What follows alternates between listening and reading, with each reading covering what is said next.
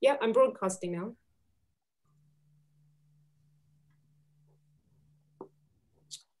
And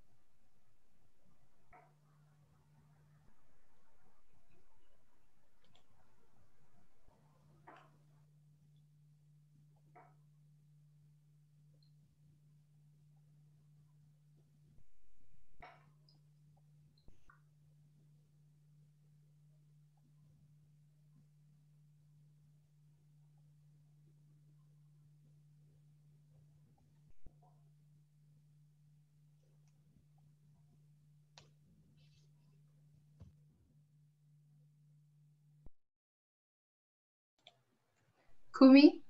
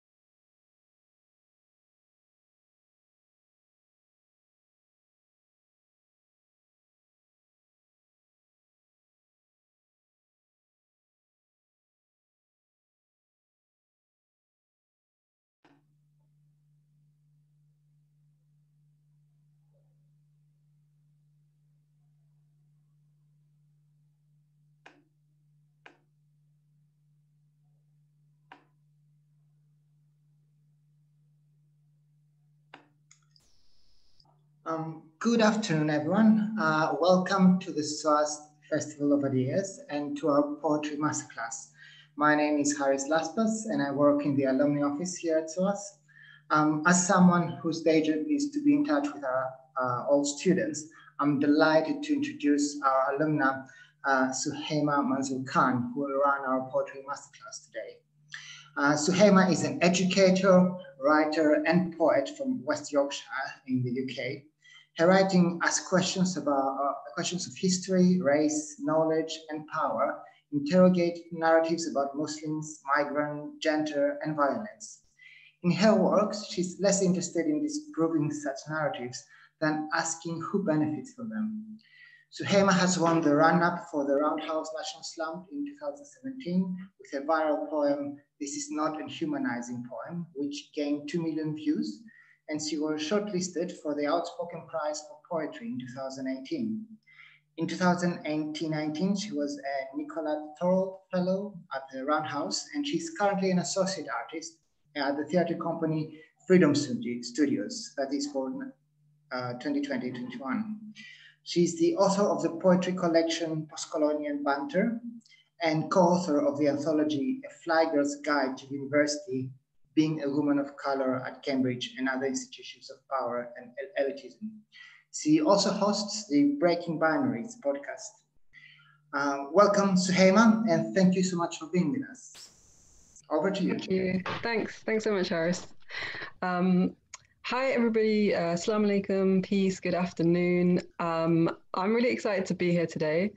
I didn't quite realize the format was a webinar, so I'm definitely feeling a lack of ability to engage with you all, but we can engage with each other and we will be doing so in the chat function. So I just wanted to say, before we start, please feel free to just chat as much as you want in the chat function. Hopefully you can see it, access it from the bottom of your screens.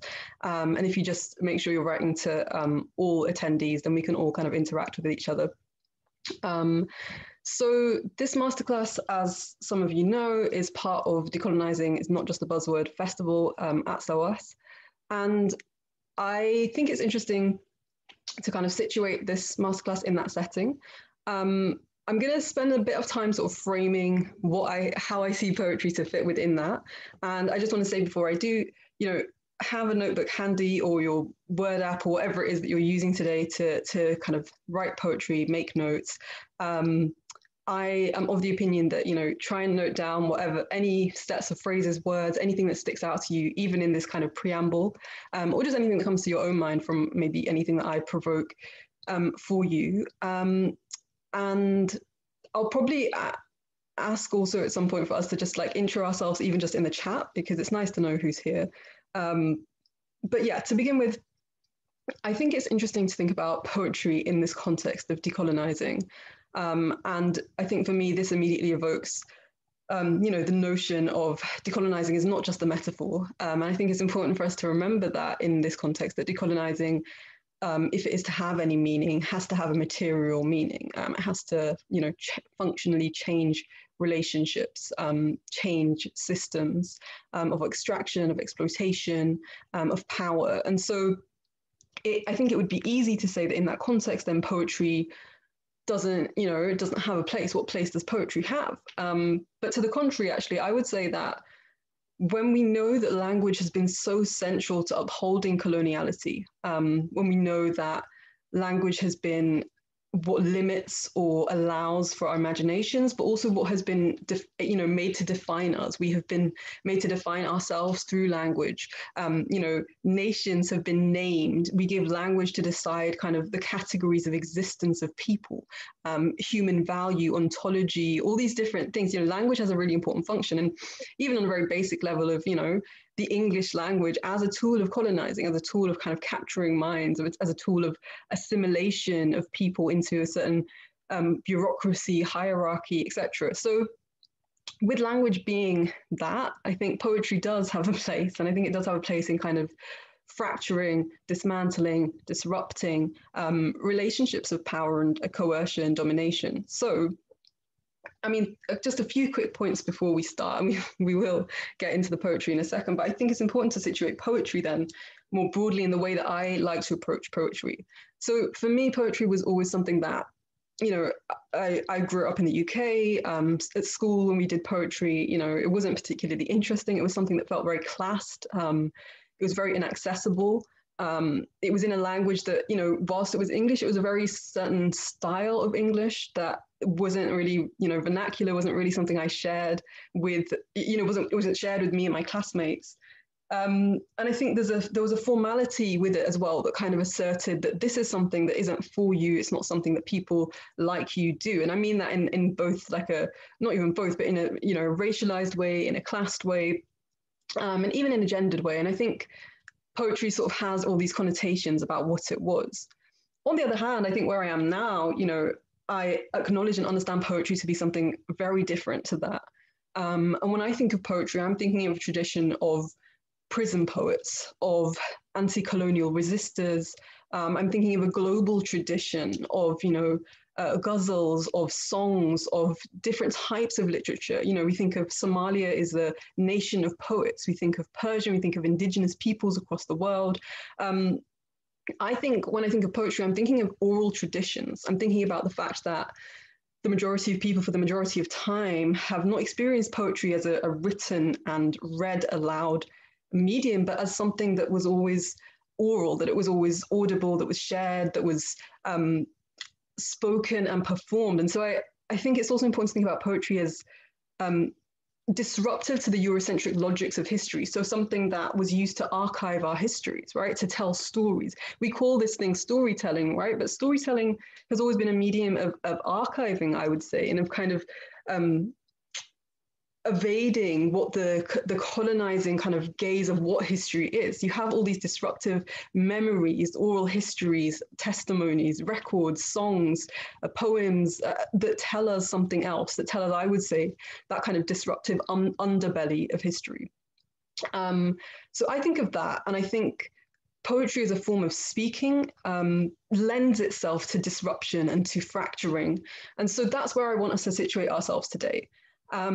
And so if a colonial gaze or a colonial language is one that seeks to flatten us, to define us and divide us, then I think poetry can push back at that. It can question, it can, you know, through form, through style, through content, and through performance, and through so much more, through the ways we embody it and we don't. I think poetry can become a kind of a language that is other. And I know, obviously, I'm not the first person to say this, but this is the tradition that I'm trying to situate today in. And I think also of Audre Lorde's Litany for Survival, when she says that, you know, poetry is also about survival, right? And I think there's an essence and a sense in which poetry has always been about survival, about resistance. And I think in this moment, it's exciting to think of it also as maybe one of the few spaces that we can imagine alternative visions of the future. And I say that because, you know, I think we are trapped by the language and the images that we often see repeated around us. And I think poetry provides a place for us to kind of speak back and push back and kind of provide our own.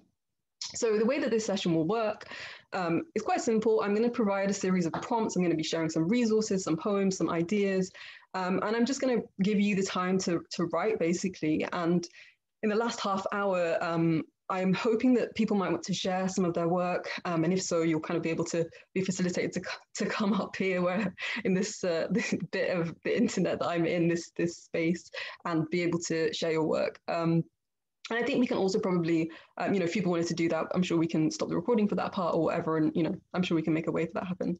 I think, yeah, I'm just looking in the box now for a second. So. I can see some of you have introduced yourselves, and it would be great, you know, to hear from others too. So I'm hearing, you know, really interesting point about, yeah, poetry as folklore, nursery rhymes that can be used to explore childhood trauma. That's really fascinating. And I think that's also that thing of poetry being a form of embodied knowledge. Like, I think there's a way in which we are able to express types of knowledge that are not really recognized as legitimate, whether it's in the educational institutions or elsewhere, because, you know, it's not a kind of empirical knowledge, right? It's a knowledge that's embodied. And I think poetry allows us to express that. Yes, in Nigeria, poetry has been used as a tool for recording revolution, history, facilitating protest, exactly. And this is a tradition I want us to tap into today. If other people would like to just like say your name, yeah, if you just say, you know, your first name, hi, I'm such and such, maybe where you're watching from today. I'm in Leeds, not particularly interesting weather outside. It would just be nice for me to, you know, feel like I'm not talking to myself. So please do so. And I'll move into the first kind of section. Hi, Hiba. Hi, Kelsey. Hi, Francis. Hi, Leah from Newcastle. Great. Wow, Montreal, amazing. We're really glad to have you here. Hi, Safa. That's cool. Nice to East London, of course. Good to have East London in the mix. Hi, Tanha. Hi, Shefali. Sorry if I said your name wrong. From Chelmsford. Zoe from Birmingham. Hi. Maya from SOAS. Not from SOAS, so that's just like another city. Cool. Shepali, sorry, thank you. Nida from India, watching in London right now. Okay, awesome. Ashika, history of art student, awesome. Somerset, Selma, Praveen from India, awesome. I can't tell if that's Ianto or Lanto, sorry, really sorry. Kelsey from Southwest London, studying, awesome. I hate it, everyone. Yeah, I'm not surprised. Yeah, I'm really sorry to hear that, and simultaneously not surprised. Alfie, okay, awesome. Keep them coming. I'm gonna jump in. So to begin with, I think I just want us to be able to kind of get in the zone. So wherever you are, I don't know what space you're in. I don't know if you know, if it's quiet, if it's noisy, if you're on your phone or your laptop, computer, whatever. I think just try to like create a bit of space for you in this moment. I'm just going to get us to do a free write, basically. So for, I'm sure a lot of you do know, but if anyone who doesn't know what a free write is, the goal is basically to not have a goal. I think a lot of times when we write, particularly as adults, and I find this a lot when I do workshops with young people and children, they can write, they don't need permission. I think sometimes as adults, we maybe feel that we need permission to write. So the goal of a free write is just to actually write with nothing in, there's no kind of, no one's going to read this, you don't have to give it to anybody, you don't even have to read it back. It's just to get your kind of mind in that creative space. And I would say one of the good things about free write as well is not to stop. So when you're writing, don't, you know, often I think we kind of stop to think like, what's the next word that should come? Is this going to make sense? Will it, you know, is that conveying the right feeling? The idea here is not to really stop, just write freely. And I'm going to give you some prompts because I think I want us to start in a space where we are kind of in the same headspace. But these prompts are to get us really thinking outside of today's goal, I think, is really get us thinking outside of the lenses that are upon us. So to move to finding our own voice. And what I mean by that is that I think there's a tendency to kind of write within either paradigms or labels or speak back to categories that we've been told that we are or we should. And that's fine. And what I mean by that is, you know, sometimes, as an example, I guess people who are of a certain diaspora, if that's a thing that people, you know, feel that they are, then I think there's a tendency to kind of write about, you know, what it means to be in this diaspora, what it means to be, and I think there's the space for that. I think that's therapeutic. I think it's important. But what I also want us to think about today is what it means to not think about writing to a particular, in a language or to an audience that I think can voyeuristically kind of consume our traumas or the different experiences that we have. And I'm not interested in us writing kind of I am not poems. And what I mean by that is often we spend a lot of time, I think about Toni Morrison's quote a lot where she said, they will tell you have no history, so you spend 20 years proving that you do. They will tell you your skulls are too small, so you spend 20 years proving that they're not. And after that, you know, 40 years have gone by. And I'm paraphrasing, the quote is much more beautiful. But the point being, I think I'm not interested in today us writing those poems, poems that kind of push back and explain and say, I'm not what you say I am. I'm much more interested in us finding who we say we are. And that's it. And there's no justification, there's no disclaimer, there's no caveats. And you can take that, you know, to mean whatever it means for you wherever you are. So I'm just going to share some prompts with you, and you could use these to prompt your free write. Alternatively, you can just write your own free write. I'm going to share them in the chat, but I'm also just going to read them to you. So the first prompt, and this is just like what you would write on your piece of paper and then keep writing and don't stop for 5 minutes. So I've just come up with 4. They're a bit random, but I hope they might tap into something for you. So the first one is, when nobody is looking, I can be. The second one is, when I turn away from the usual questions asked of me, I find. The third one is, if I could find my own words to describe myself, I would say. And the fourth one is, when I listen to my inner voice, I hear ... So I'll just put them in here in the chat. And I'm going to give us, there we go, 5 minutes. So till 3:23, 24. I'm going to put myself on mute. Feel free to play music if that's how you write. But I would actually say for this free write, maybe just tap into the quiet, listen to yourself. So get your paper, get your pen, laptop, whatever. Don't stop writing. No one's going to read it. 5 minutes. Off you go.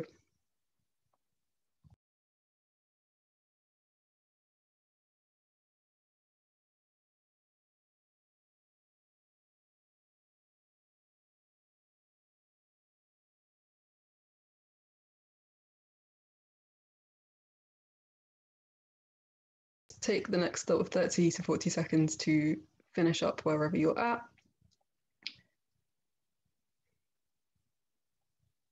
And don't feel pressured, like that was just, if you got something out of it, you got something out of it. If you didn't, at least we've all written something now.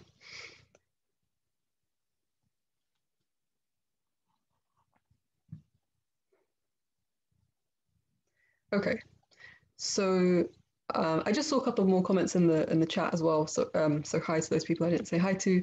And there's yeah, two interesting things I wanted to pick up on, and one was hoping to use poetry as provocation, and I think like that's definitely what I want us to get out of today to some extent, to whatever extent you want to bring that into your work. And the other was around English language itself and kind of how that's, you know, English has been such a tyrannical experience for so many of us. And I would really encourage you to write in whatever language feels comfortable, and definitely write in English, even if you don't, you know, if you kind of feel that imposter syndrome or whatever it is, because, you know, English is definitely not, there shouldn't be at this stage, I think, any ownership over a language that has kind of so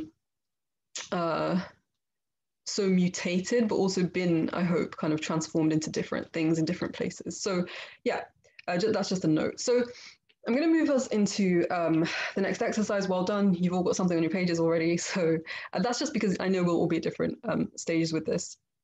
So the next poem, the first poem I'm going to share with you guys is by Assata Shakur, and I'm sure most of you know who she is, and if you don't, just give you a quick background. So Assata Shakur was born in 1947. She's still alive. She's in Cuba in hiding from the US government because she was a member of what was called the Black Liberation Army in the US, and a freedom fighter, basically, who exposed the tyrannies of the US capitalist white supremacist machine. And she was targeted, pursued, harassed by the FBI for years. She was then charged with several crimes. There was a huge manhunt for her until they eventually got her, and she was held in, you know, awful, psychologically terrorizing conditions. She was charged with murder, armed robbery, kidnapping, and this is all despite kind of medical evidence to the contrary, kind of suggesting she couldn't have done these things. Clearly, she was political prisoner and attacked due to her politics, but she escaped prison in 1979, and since then she has been in political asylum in Cuba, or she sought political asylum in Cuba. But yeah, it's quite extraordinary. I mean, she's still on the FBI's most wanted terrorist list. And so I think it's important to situate her work there. What does it mean to be so politically threatening to the status quo, to the imperialist center? So we're going to look at her poem Affirmations. I'm going to put it up on screen share. I'm saying that and I'm not like doing it. And then I just want us, I'll read it out. And just in the chat box, feel free to kind of just respond with anything that stood out to you, what lines you like, any thoughts, any responses, any reflections. So here we go. Let me actually just share it. Here we go. So hopefully you can all see that. I'll read it out. I don't know if it's too small, so I'll just zoom in. So it's called Affirmation. I believe in living. I believe in the spectrum of better days and gamma people. I believe in sunshine, in windmills and waterfalls, tricycles and rocking chairs. And I believe that seeds grow into sprouts and sprouts grow into trees. I believe in the magic of the hands and in the wisdom of the eyes. I believe in rain and tears and in the blood of infinity. I believe in life, and I have seen the death parade march through the torso of the earth, sculpting mud bodies in its path. I have seen the destruction of the daylight and seen bloodthirsty maggots prayed to and saluted. I have seen the kind become the blind and the blind become the bind in one easy lesson. I have walked on cut glass. I have eaten crow and blunder bread and breathed the stench of indifference. I have been locked by the lawless, handcuffed by the haters, gagged by the greedy, and if I know anything at all, it's that a wall is just a wall and nothing more at all. It can be broken down. I believe in living. I believe in birth. I believe in the sweat of love and in the fire of truth. and I believe that a lost ship, steered by tired, seasick sailors, can still be guided home to port. So I'm just going to see if I can actually still access the chat. Yeah, here it is. So yeah, feel free to kind of respond with what maybe stands out to you, what lines you liked. Oh, I can't seem to actually access it.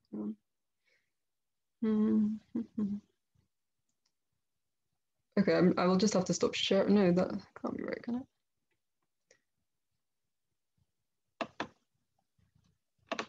I found it. Okay, yeah. Feel free to share in the chat like any lines that stood out to you, anything that you found interesting, any imagery. I mean, what is going on here? Yeah, a wall is just a wall. I think that's one of the most famous lines of the poem, that a wall is just a wall and nothing more at all. It can be broken down. Locked by the lawless. Yeah, I think that's really strong and so applicable always. That anything man-made can be undone, absolutely. What stood out to me was the theme of contrast, extremes of human experience, but life prevails and continues despite everything. Absolutely, I think you have on the one hand this imagery of seeds growing into sprouts, sprouts going into trees, and the kind of inevitability of, I would say, like natural resistance. And then at the same time, you have like maggots, bloodthirsty maggots. You have, people trying to destroy daylight itself. And I think, I think there's something really interesting in that. Is there anything else? Did people, anything else that stood out or that kind of linked to anything else that you're thinking about? So I think this is a really strong poem. I'm going to leave it here. I have seen the death parade sculpting. Yeah. That's such a strong bit. Sculpting mud bodies in its path, so visual and powerful. Yeah, otherworldly. Transition from kind to blind to bind was really vivid and clear to me. Absolutely.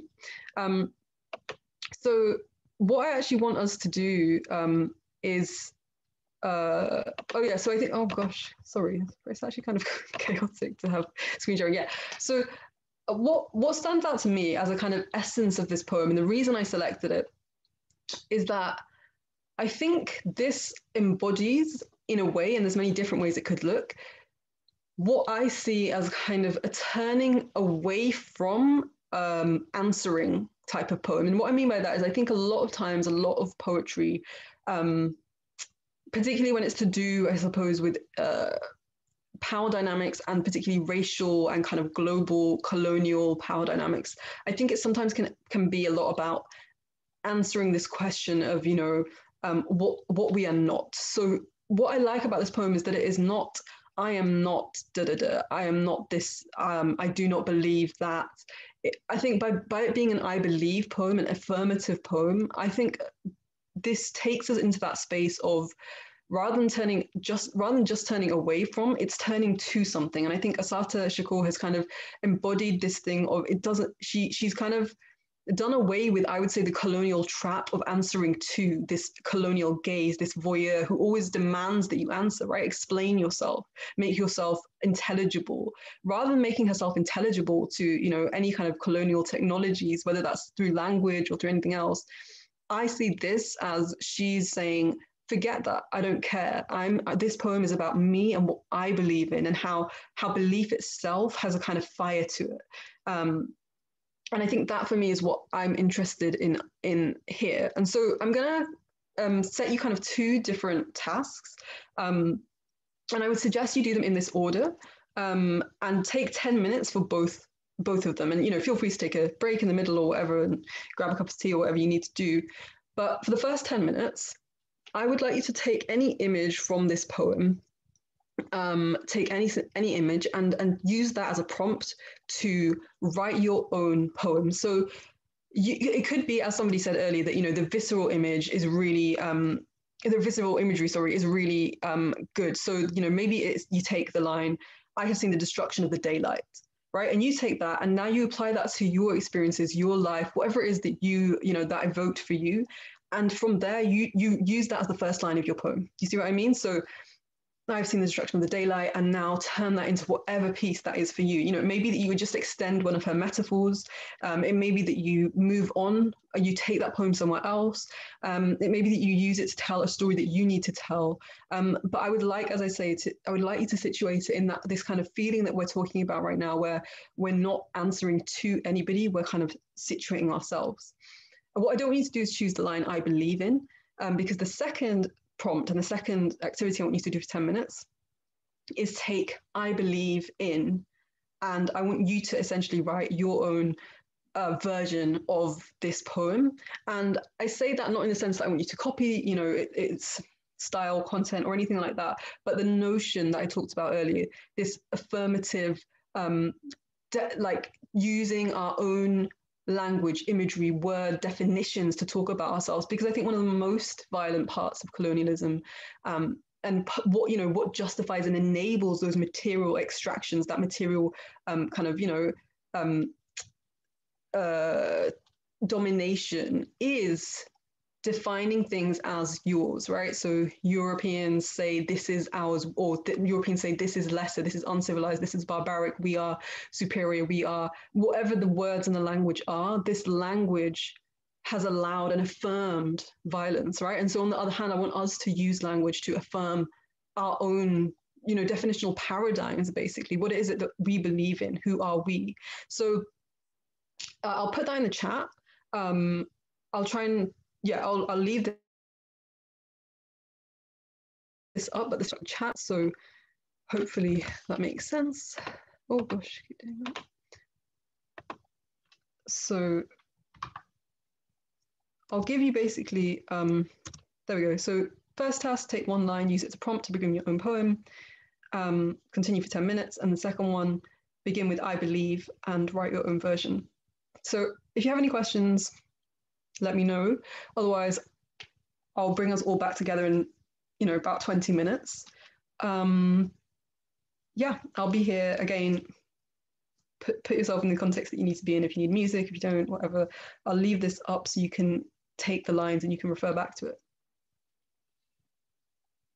It's a bit blurry. Okay.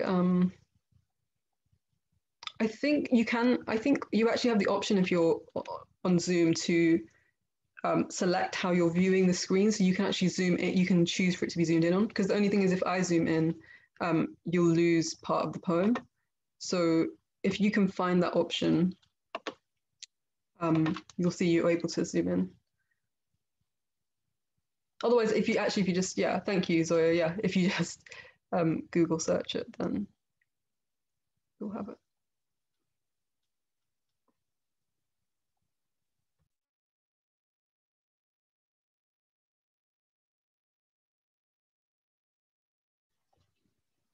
So just to say that you might want to move into the second exercise now if you've been working on the first one.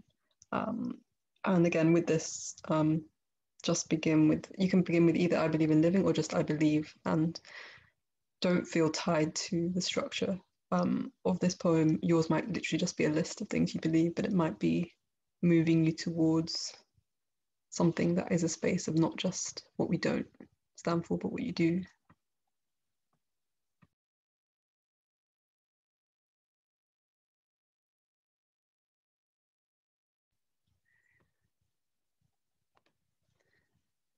You guys still have a few minutes. If you're finding it really hard, honestly, just make a list, like "I believe in," "I believe in," "I believe in," and it can start with really basic things, and it can move into things that you might be surprised about.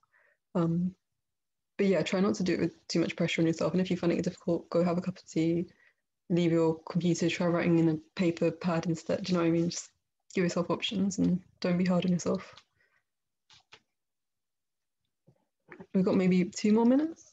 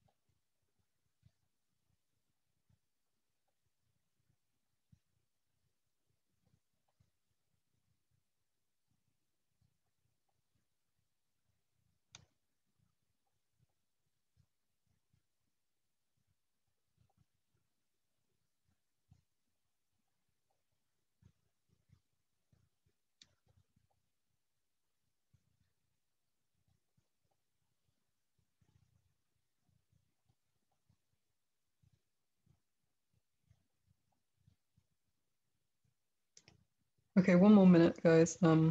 Me included. Just finish the last sentence you're on.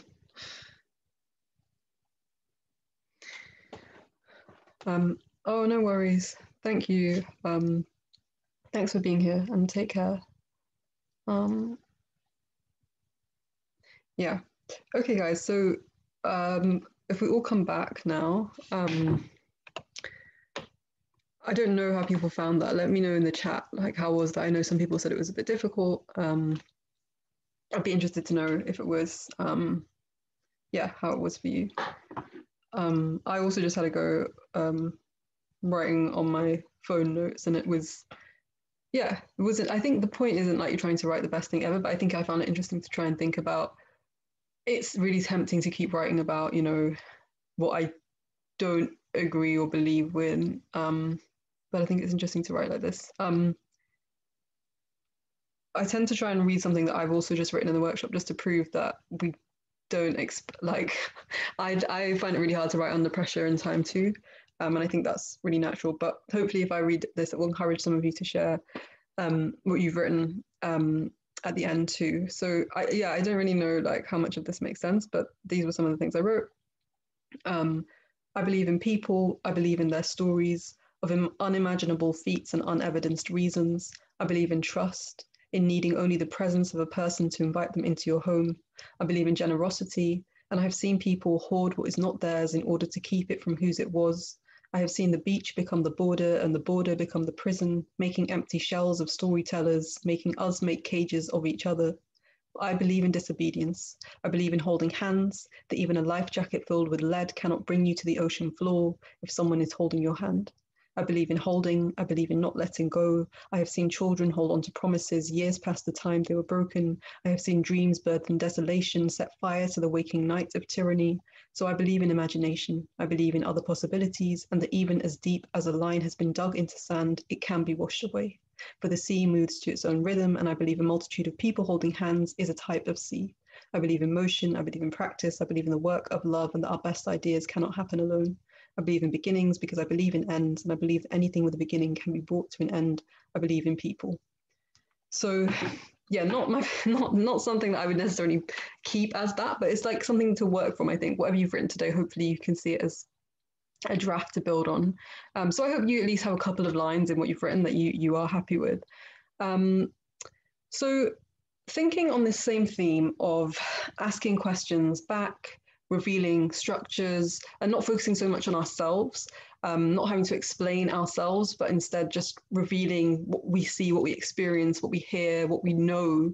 And I would like to put emphasis on that as well, revealing what we know. I think poetry and this idea of, I think particularly as artists focus on belief, like believing as a kind of validation of the truth that we know to be true, even when the whole world says it is not. And I think that is inherently a practice of decoloniality, in that sense of, if colonization and coloniality tells us there is only one truth, and that truth is a truth that has never benefited us, then I think decolonizing and decoloniality and thinking and speaking in that way is about saying that our embodied knowledge, our feelings, what we believe, what we see, what we experience in the world is in of itself a truth. And that through sharing that truth, we can hold a mirror up to the world. And so rather than kind of the truth itself being the focus, that this is inherently where I want you to look, it's through my personal truth. I'm showing you there is something wrong in this world. I'm showing you the structures. I'm revealing the system.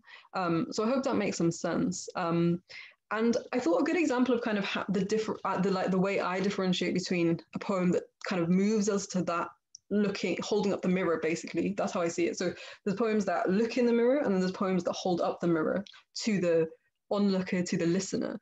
And that's what I'm interested in, that second one, how we move there. And I think an interesting example of this, a lot of poems, I think it's a lot of poems that I've heard kind of center on names, like people's names, right? And sometimes when we're thinking around white supremacy, but particularly colonialism, I think we think about things like names being mispronounced. And when we're thinking about language, we think about this as well. And I think that's fine and it has its place. But I think what I'm saying when I say like the difference between looking in the mirror and holding the mirror up is there's a difference between a poem that focuses on the pain or the kind of erasure of a mispronounced or misunderstood name. And then there's another poem that says the mispronunciation is not the problem, there's something else going on, and it's that I want to bring your attention to, and I want to de-individualize the issue essentially and shed my light on the systems. So I've chosen a poem to share with you that it's a slam poem, it's a group slam poem. I really enjoy slam poetry. I think it's really important, and I think it's you know, I think it's often seen as like a derivative of like real poetry, but obviously throughout the history of the world, majority of poetry has been performance and storytelling and performative in that sense. So I'm going to share this poem on my screen. Hopefully you can all hear it. And I think just to say, try to watch for that shift where I think it starts in a way of kind of, oh, you know, here's the personal story. And then I think there's a real shift where it moves to we're revealing something about the coloniality of the world through the experience we have of having names. And so I'm going to share that on my screen. So hopefully this works. Give me 1 second. No, that is not it. And again, just feel free to note down anything that sort of stands out to you, what you think is useful, and bear in mind that I'm obviously going to be using this as a prompt. Oh, sorry. Prompt for the next exercise. So I'm going to share my screen in just a second, if this allows me to. Yeah. Okay, share screen. Oh, sorry. Forgettable. Right, sorry, that's a bit chaotic. So hopefully you can see that. Can anybody just put in the chat box that you can see that so I know what's happening? Yeah, you can see. Okay, great. So here we go. And can you hear as well?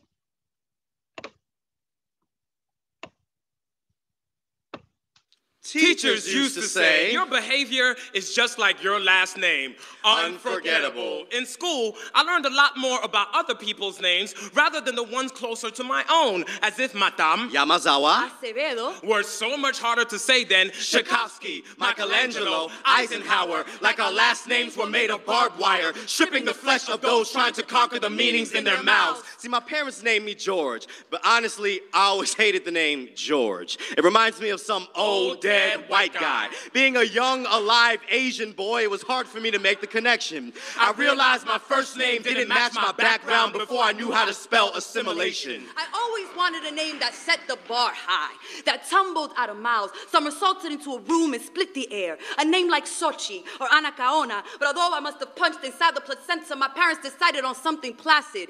Elizabeth. A name for princesses, pampered women, and perfume. A name full of grace. A name easily washed down with milk. Patrick, meaning leader. Etymology, Irish. And although I speak French, I am from Cameroon. Bamileke et Douala, un lion indomptable. I would rather a name that would make a throat swell into a song rather than a sigh. Your name is a song. So now I call myself Pages so I can write my own story. It is the only name that I have ever owned. And I wanted a name of Dominican Hills Rising and Campesinos Uprising instead of Long Live the Queen, but shortened my name to Liz so colonizers had less to hold on to. You see, in Japan, your last name comes first. There's an emphasis on family. But in America, your nickname comes first because there's an emphasis on accessibility. Our parents had to dumb down our identity so our family could fit into a straitjacket society. On countless occasions, I've introduced myself, and people would say shit like, but what's your real name, though?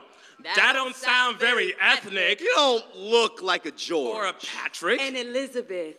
That's because my name wasn't given to me. It was given to the rest of the country. Because when they hear names like George, Patrick, Elizabeth, what they hear is power, class, intellect. But names like Pedemonte, Quavandrone, Tatsunokochi sound like foreign, impoverished, illegal. What they hear is go back where you came from. Your name is a dirt pit. It is a black hole. But what they don't know is that black holes be the brightest source of light. I've always wished my name was dressed in chainmail, that it was a heavy name of thick syllables, strapped down with short blades. So when I have my own children, I'ma name them something special. Something to make people stumble on and guilt trip over. Something to make their skin a little thicker than mine. Something to remind their classmates of the last samurai instead of the first president. Something powerful, something real ethnic, something unforgettable.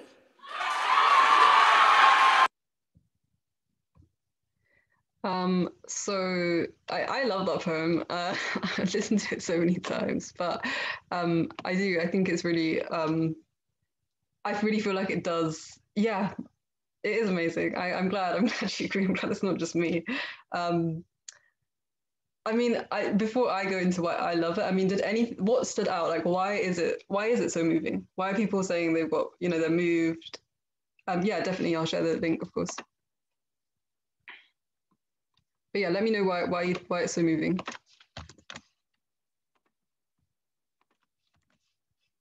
Yeah, that's the link in case you want to, share it.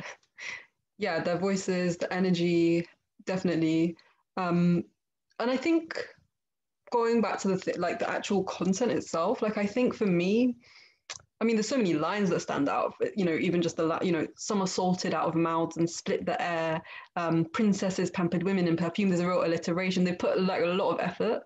I think it's really powerful when Pages, the third guy, when he erupts into not speaking English, because we suddenly like lose the kind of intelligibility again. We can't control, we can't understand. And I think that speaks to that wider thing of the poem.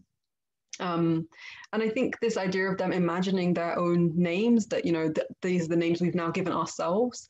It's about imagining an alternative relationship to modernity, to white supremacy, where they are evading, she said, my name is now too short. It's Liz rather than Elizabeth. So I've made it short so that it can't be kind of caught as easily. And, the guy called Patrick, he's changed his name to Pages so he can kind of reclaim it. And I think the reason, for me, the line that stood out the most, I mean, tell me if you agree or disagree, but was the line where they say, that's because my name wasn't given to me, it was given to the rest of the country. And what I call those moments in poems are, yeah, exactly, Maya, exactly. I call those moments revelatory moments in poems where there's a kind of story, a story has been told, a personal story. This is a story about people's names, people say, is that really your name? Okay, that's a poem in of itself, right? But when they move that poem to that revelatory moment where they expose to us through this kind of symbolic twist, they expose this poem you thought was about me, you thought it was about my name, about us, it's about you, society, about a system of white supremacy, of colonialism, of linguistic authority, of language, of assimilation, of all these kind of, they managed to touch on a huge birth of things. And I think that to me is what I'm trying to get at here when I'm talking about this move that we can make in our poems, where I think this goes back to what somebody said at the beginning about, can we use poetry to provoke, to disrupt? And then that's what I think we can is the answer. And I think we can disrupt through that, through kind of this use of words to reveal. And it doesn't take, I think sometimes people think that takes writing something really huge, really grand. But I would suggest instead, all poems that are powerful because they are personal. And, as we all know, the personal is inherently political, but sometimes that inherent politicalness has to be revealed, I think. And I think that's the beauty of it. So I wasn't quite sure if this prompt would work for everybody, but I think that it can. Yeah, exactly. It's such a universal experience, people mispronouncing ethnic names. Exactly. I completely agree. And I think that's why it works as well. It's something that we kind of, I feel like you kind of think where that poem's going, and then it becomes something slightly different. And to be honest, I didn't expect that when I heard it the first time. And I think that's why I love it so much, is that it's like, it takes me to that place I didn't know it was going to take me. So as an exercise, as a prompt, what I would like you to do, or us all to do, is, so I would say take your own name. If this feels not applicable, then take something personal to you, or take a line from that poem, perhaps watch that poem and use a line from that. But otherwise, I would say take your own name as a prompt. And just for 10 minutes, I'll say, I want you to use a similar notion of everybody, I think, has a story to do with their name, right? Everybody has something, and whether that's just even explaining the meaning of your name, right? Some people have really like complex meanings to their names, or it can be an interaction to do with your name, a story, a time it was, whatever, something to do with your name, a story. But through telling that story, I want you to expose a power dynamic. I don't want the poem to kind of begin and end on that same story, if you see what I mean. Through telling that story, I want you to tell something else. How do you come along with that revelatory moment? So I think it's actually about you delving into that story in its deepest depth, because I think sometimes when we delve into our own stories, we kind of fixate on the feeling as a kind of end in of itself. But I think if you push past the feeling and you ask, there's certain questions you can ask, and I'm about to tell you them now, I think that will help you, right? So and I'll put this in the chat afterwards as well. But I think what I want you to kind of see this prompt as is, tell us about the world that we live in through telling us about your name. Okay, and that might sound complex, but I think what I would ask you to do is begin, and it may be as simple as beginning with, my name is XYZ, my name is Suhaiymah, Suhaiymah means da-da-da, and now move into a story. And the questions I would ask to maybe help you move to that revelatory moment is, who benefits? So in the story, who benefits, what is justified, and what is hidden? And these are questions I ask about lots of things all the time, because I think when it comes to language and words in general, we can always ask this, who benefits from this narrative? What does it justify? What does it hide? And the same thing can be said of this. So, what they asked is essentially that in their poem, people are mispronouncing my name. Who benefits from that? What does it justify? What does it hide? I was given a name, Elizabeth. I don't seem like an Elizabeth. Who benefits from my name being Elizabeth? It's not me. It's the world. So do you see what I mean? So I think these are the two questions. I'll just put them there. Who benefits? What does it justify? What does it hide? And the exercise, as I say, is just using your name. If that doesn't feel like it can work for you, think about maybe someone else in your family's name, or a story to do with kind of name giving, or some sort. I think we all have a story or a context, right, to do that name, and it should reveal some sort of power dynamic. If you're really struggling, then feel free to put in the chat, and I can kind of come up with a different prompt. But otherwise, just find your own prompt through that poem. Does that make sense? So using your name, you're trying to tell us something about the world. Yeah. And sometimes it's people themselves who will choose to provide, a shortened version of their name, and that's. I think we're not trying to pass judgment on whether that in of itself is good or bad, but what that says about the world we live in. And so I think that, again, let's try and move it there. So 10 minutes, beginning now. And I'll just write up the whole thing again in the chat box in case anyone missed it.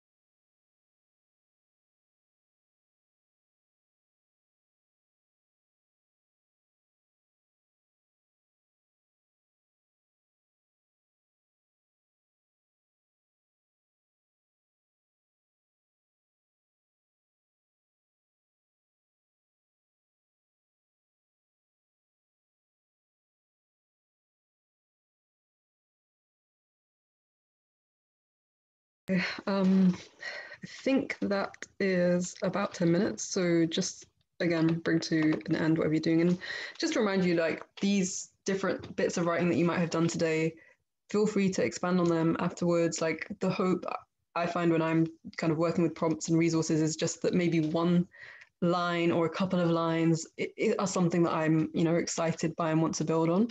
But I hope you have more than that. I hope maybe there's, a whole 10 minutes worth of poem that you are happy with. Yeah, I don't know, did anyone want to reflect on that? Like, was it difficult? Was it easy? Did anything come to mind? How was that before we move on?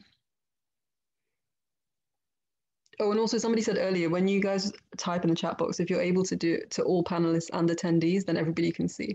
Because I realized I must have been talking to people who other people couldn't see. It was a powerful exercise, amazing. It was cathartic. That's really good to hear. I'm really glad. Quite difficult to apply those questions. That's fine. I hope maybe you found some sort of other way into your story. It was hard, very weird, thinking deeply about your name, like looking in the mirror and re-recognizing yourself. Really interesting. Okay. Well, I hope some of you feel up to sharing some of what you've written in the next kind of, well, before the end of the session. I would love to hear some of it. The final exercise, oh yeah, I was thinking about the depth of my name today. It was a really great exercise. I really enjoyed it. I'm really glad to hear that. I'm really glad, guys. That's really good. Yeah, so much hiding when just supposed to be existing. And I think that's that thing, going back to that Toni Morrison quote, right? That like so much of existence under colonial modernity is just people explaining themselves and essentially justifying their existence. And I think that in of itself is a trap, right? She says that, you know, actually this is what racism is. It distracts us. So yeah, I wanted to move into the final exercise that I have planned. And it's really the same premise here. In the sense of, you know, using something, questioning something that happened to us or that we hear or that we feel, and using it to reveal something about the world. And again, this is about moving on from, you know, I am not what you say I am, or this, you know, that's not true. And so the example I'm going to share with you is one of my own poems, and I'm just going to share the YouTube video of it because I feel like it's weird to perform to you guys. Maybe it's more weird to share the video, I'm not sure. But I'm just going to ask you to watch it, and again, note to yourself what stands out. You don't need to tell me necessarily, but just note to yourself in your notebook or whatever. And I want you to think about a narrative that you hear a lot in relation to the way your identity is formed and that you want to speak back to. So not just saying this narrative is wrong or I'm going to disprove this narrative, but trying to reveal the purpose of that narrative, okay? So in this poem, I'll just kind of introduce it a bit before I show it. The narrative that I had heard that I wanted to think about was, you know, this idea that Muslim people are not British, they don't have British values, or there's a lack of Britishness or something like this. And rather than writing a poem that was like, oh, Muslims are British too, or no, that's not true, I am British, or something like that. I wanted, because I felt like that would have just been that kind of, you know, exhausting, you know, amplifying racism almost that Toni Morrison talks about. Instead, it's going to the next level and saying, who benefits from this assertion? What does it allow to happen in the world? What does it hide? And what does it justify? And I hope you see that. I hope that makes sense. Like, I'm sorry that I'm kind of hammering this message, but I just think it's really exciting for us to be able to write like that, because then to be able to ask those questions, because then we can write in a more disruptive way. So just watch this. I'll put the prompt in the chat and then try to think of a narrative, as I say, that it is relevant to your life. So yeah, sorry this is a bit weird to be showing you my own poem, but then again, what can you do? Right, so let me find the thing. Here we go, share screen, share audio, here it is. Okay, and hopefully this works like before so you can see and hear. There we go.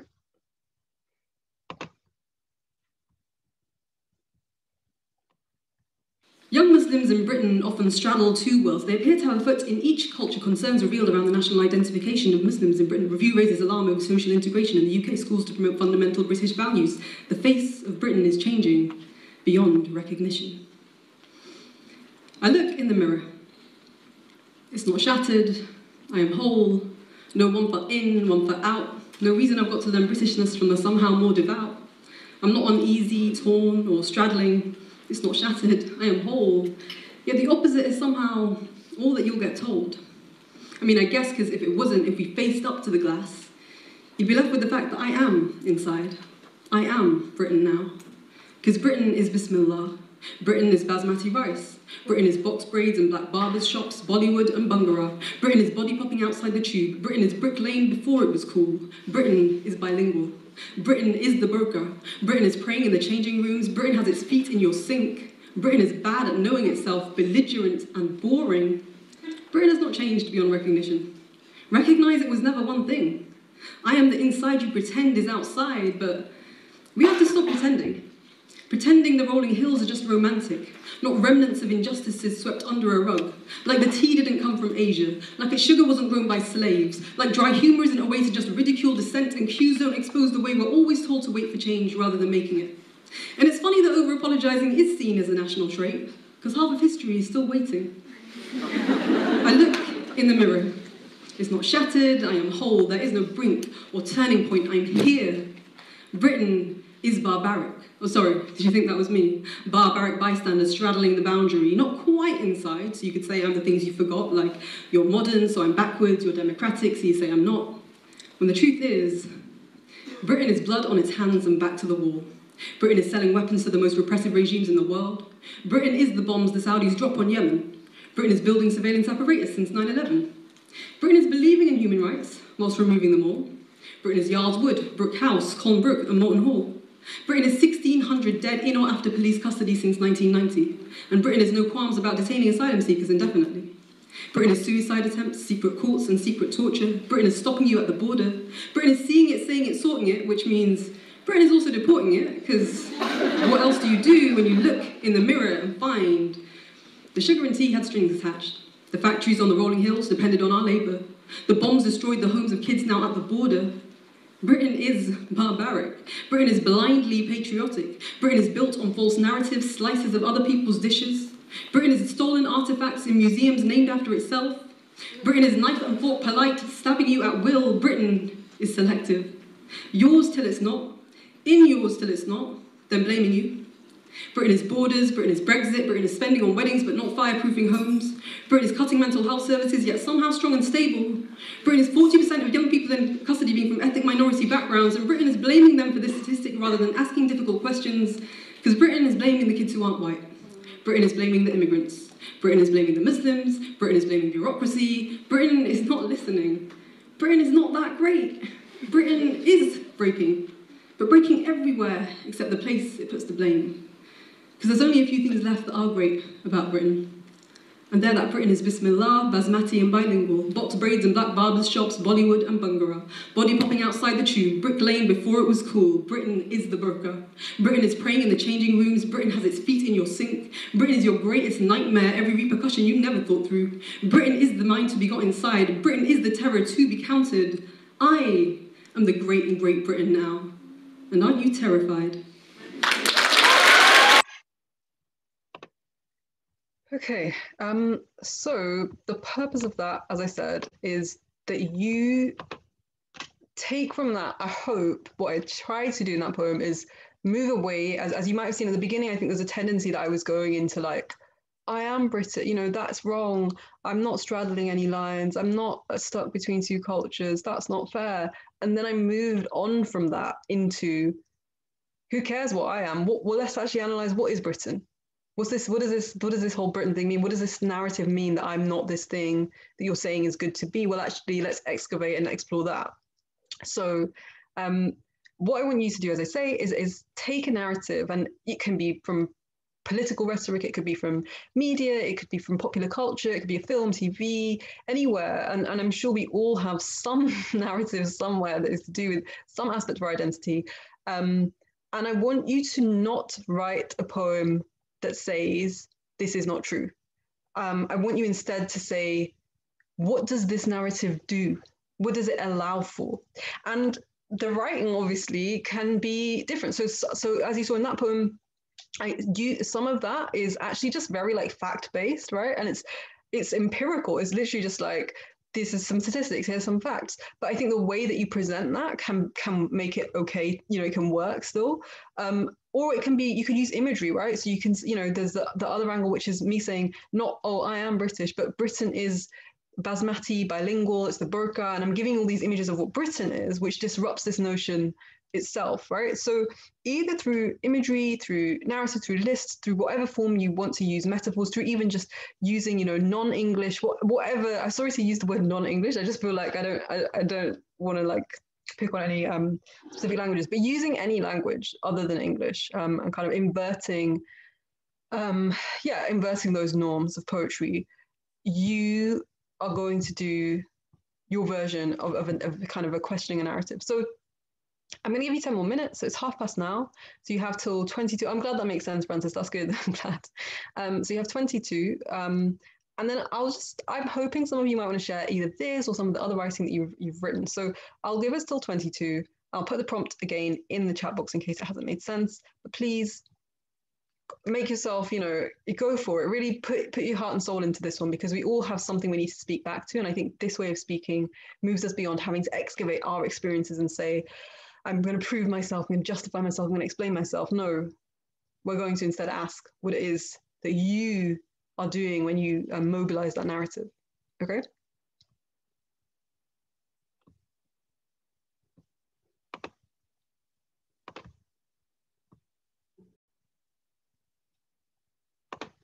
Yeah, so 10 minutes, off we go.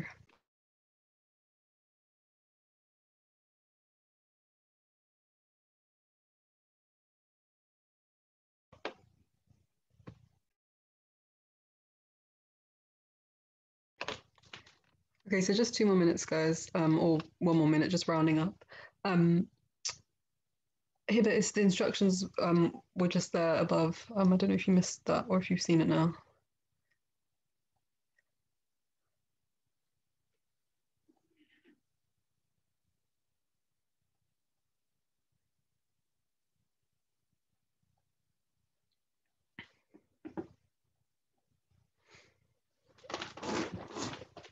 Oh, okay. It doesn't matter. We were just doing, I'll post the comment again.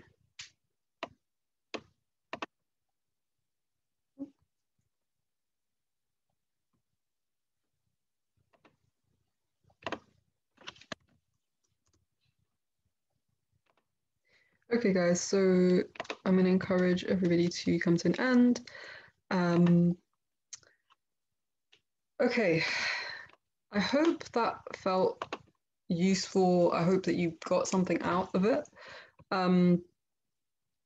I feel like, yeah, I've tried to make it very clear, obviously, that the underlying principle here is, if coloniality uses language, we also can use and subvert language. And if it uses defining and kind of reifying concepts through language, we can disrupt that by questioning the edges of those concepts, questioning the validity of those narratives and who they benefit and what they hide and what they justify. So remembering those 3 questions. Would people like to just post in the chat just so I can kind of get a sense of, how that is, how you're feeling, how that was. And I would love to invite you to share your work. So the way that can work is that basically you should have, how many pieces should you have? So you should have written, let me have a quick check. So you have your free write, that's for you. You should have 2 kind of poems based on the Assata Shakur poem. You should have something to do with your name. And then you should have this final. So you should have 4 pieces essentially-ish. And you may have something completely other that you got distracted with and it is kind of has excited you instead. So usually, like when I do these workshops, I can see everybody and so they can kind of contribute in their own ways. But I would love to still hear from anybody and hear your work, because I think that's a really nice way to end workshops usually. And I'm sure what we can facilitate, if it makes people more comfortable, is to just stop the recording for if people do want to share. So would anybody be interested in sharing? And this is with a completely judgment-free kind of space, just to, I think a big part of sharing our work in these spaces is to kind of celebrate. Okay, so Hiba, that's amazing. I think, okay, Safa, okay, amazing. So I think Kumi, who is backstage, I'm going to say backstage, is hopefully going to be able to facilitate elevating you to this space that I'm in. I don't know what to call these things, to the panelist bit that I'm in. And hopefully then you will be able to contribute, and also Safa. And if anybody else, hopefully that will prompt other people also to contribute. So I really appreciate you guys being up for it. Kumi, are we able to do that? Amazing. Looks like Hiba is here. So Hiba, if you want to unmute yourself, if you can. Assalamualaikum. Lovely to see you. How was that for you? I'm excited to hear your work. Yeah, it was just, obviously for so long I've not for so long, obviously, but your book that you published, I've just followed you for quite a long time, and it prompts me so much. And yeah, like it's been great because like I think just this idea of wanting to change and really like disrupt, and just everything you thought you knew is wrong.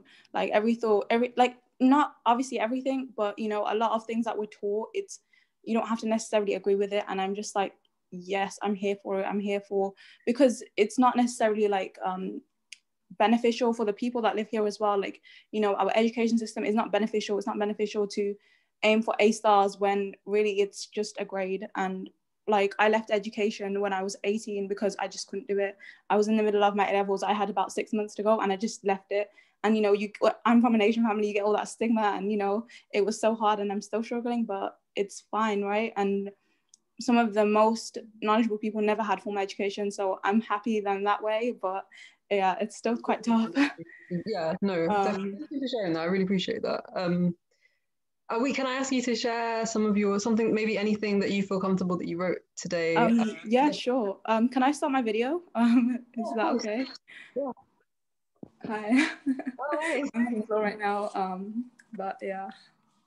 I don't know, maybe they'll check afterwards, but are you okay with it being recorded? I'm okay. Okay, awesome. Right. Whenever you're ready. Yeah, okay.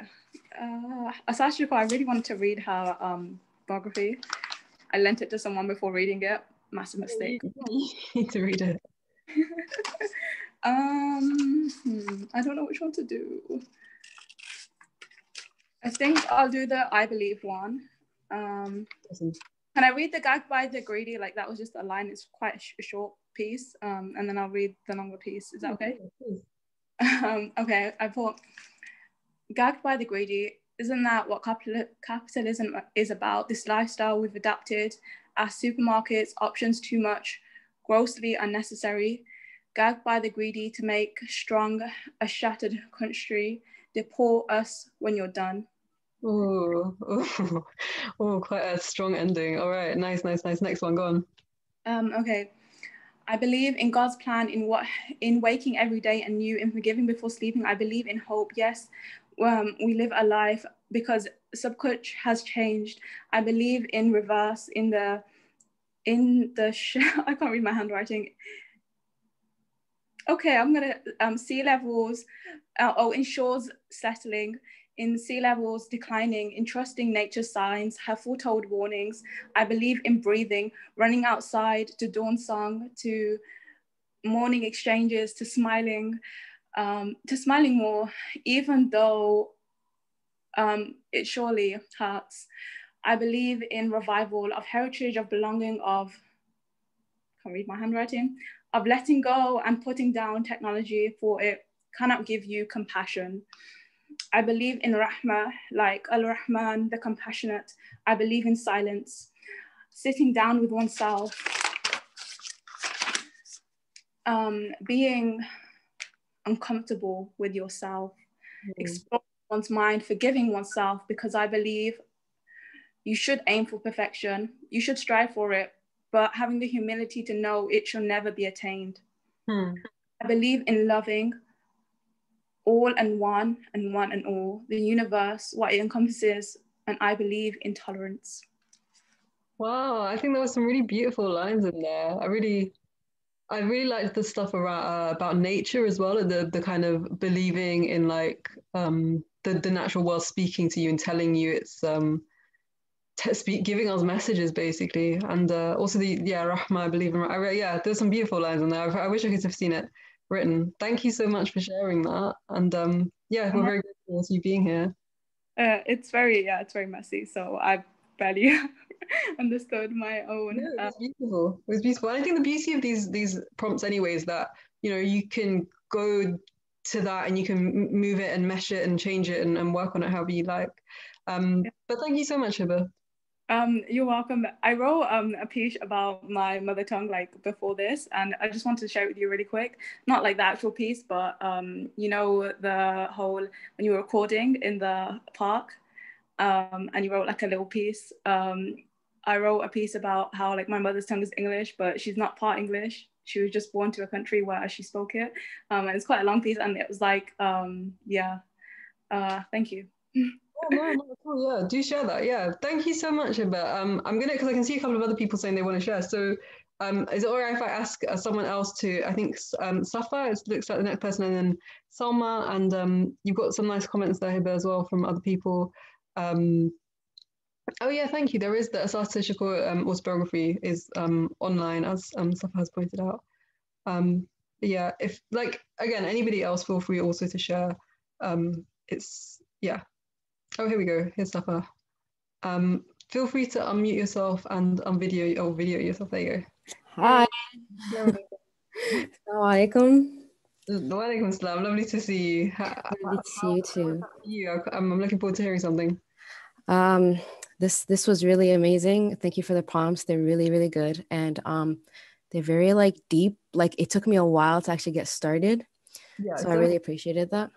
Oh, the one that I wrote about was the Asata Shakur affirmation. And it's kind of short, but here I go. I believe in the one true God. I believe that he watches over me. I believe that I am not so small as to be inconsequential and unworthy of his attention. I believe that I have a family, one that extends far beyond the four corners of this home. Each member's name I do not know, but I love them fiercely, and my heart burns at their hurt. I believe I belong to something bigger than myself. I believe I have purpose. I believe I hail from desert hunters, dune lovers, freedom fighters, men and women that become shadows when the sun's light flickers out, that disappear amongst history books, whose presence resonates when I think of home. I believe that the sun and the moon and all astral bodies are in our universe are suspended by the one. I believe in good. I believe in evil. Perhaps I could be both, and I have seen his love. I believe it may be all that I need. Oh, beautiful. The imagery was so, I love that bit about being from freedom fighters and then the history and the shadows. Sorry, I'm paraphrasing, but it was really useful imagery. And I think also just your poem is a really good reminder, and Hiba's as well, of like how, you know, I think part of disrupting coloniality is also, you know, giving voice to and legitimizing non-secular narratives, because of course secularism is part of colonial modernity. So really appreciate you sharing that stuff, and yeah, really beautiful. So thank you. Thank you for giving me the chance to share. Of course, no, we all appreciate it. And you can see the comments, people already loving it as well. I think there was someone else, Salma, I think, is I right in remembering that name? I don't know how to do this. Yeah. Oh, thank you. Oh, sorry that you disappeared. I think. No, I can't see. Oh, yeah. Oh, everyone's name is sort of. There we go. Now I can see. Here we go. Oh, Salma, there she is. Okay, great. Hey, can you hear me? Yeah, we can hear you. Assalamu alaikum. So thank you. I'm good, thank you. I came in late, so I was only able to do the last one. Oh, that's great. A little bit incomplete, but so it's basically about my mother. She has an accent because she speaks Arabic, first language, and just sort of it's kind of like my response to the narrative that people create with that. So here we go. Can you dance the neck? That is to say, shrink the space between you and sky as your shoulder blades move like they have wings. Can you make syrup out of language? That is to say, to know every word your tongue is capable of and perform alchemy. Can you flavor meat and kill the animal that made it? Can you use a bundle of straw to sweep dust from dust to sweep sweat to salvation? And that's it.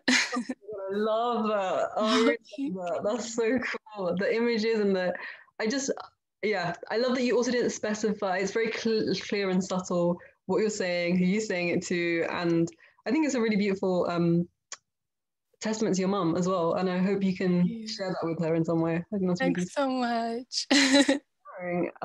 Yeah, great responses as well there in the comments. So yeah, lovely to meet you as well. And you. Thank you for running this. You're amazing. I think there was a couple of other people, and the comments are coming in so fast that I can't see. Yeah, it was absolutely stunning, and you can, thanks guys to everyone who's shared. I think somebody raised their hand, and I didn't know if that meant that you wanted to share. I think Francis, was that you? And there was someone else. Oh yeah, okay. So I think Francis, Kumi, if we're able to get Francis, that would be good. And I think there was someone else, but then I couldn't. It's all just passed so quickly. Oh, I'm really glad people are feeling really inspired. And I think listening to one another's poetry is one of the most inspiring things. It's fine, Francis. You'll Kumi, who is the helping with the technical support, will bring. You'll kind of see something come up. We've got 5 more minutes, so I think we'll just hear from Francis and maybe one more person if this can persuade anyone else. Here you are, Francis. If you're able to unmute yourself and turn on your video if you're up for it, and then. Okay. Let's see. How do I turn on my video? Oh. Hello. Hey, lovely to meet you. Hi. Nice to meet you. Thank you so much for all of this. It's been really, really interesting and really has helped me think about some things in a different way. I'm so excited about that. Yeah. So I guess I want to share like the prompt from the Asata Shakur piece. Like I wrote something on it. Okay. So yeah, it's relatively short and it's very rough, but yeah. I have seen the kind become the blind and the blind become the bind in one easy lesson. I have seen lies incinerate mindsets framed with falsehoods held up by gold chains and tales of sunsets on dread. I have heard myself cry out, struck silent by this shock. Stuff me with sugar cane stalks. Let sweetness choke me. Rip hope from my lips.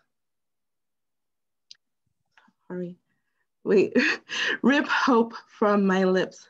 Let it drip and drop onto the pavement and shatter. Oh, wow. That's a really, I was just thinking the word choice with the drip and the tear and the rip is so, you're conveying a kind of, I don't know, it's a very evocative feeling. And I think it's really interesting because that first set of imagery that you give it just gives a different feeling. So I don't know, I found that quite painful almost, but yeah, I really appreciate you sharing that. Thank you. I'm Nigerian, and right now there's like, it was kind of like inspired by the SARS protests that are happening, the end SARS protests. That makes a lot of sense. Thank you for explaining that, actually. That's a really important context. Thank you. Thank you so much. Thank you. No, not at all. Thank you for sharing. Was there anybody else that want to share? We have maybe like 3 more minutes. I mean, pushing it to the end. To be honest, okay, yeah, probably we don't have time in that case.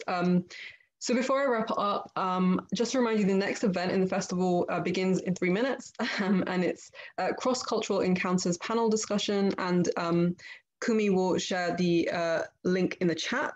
So feel free to tune into that, move over to that, there is a link. Thank you so much to everybody who shared. I'm really happy about that. And it's always really lovely to see that like the prompts and stuff have gone in so many different directions for different people, you know, whether that's like reflecting on really violent contexts right now of police brutality and state violence, or it's reflecting on like our relationships with our mothers, or reflecting on relationships to God. Like I think all of those things sit within this realm of like us being able to speak for ourselves, finding voices, finding ways to define our experiences outside of the lens of coloniality. So thank you all so much for being here. Feel free to stay in touch. I'll put my email in the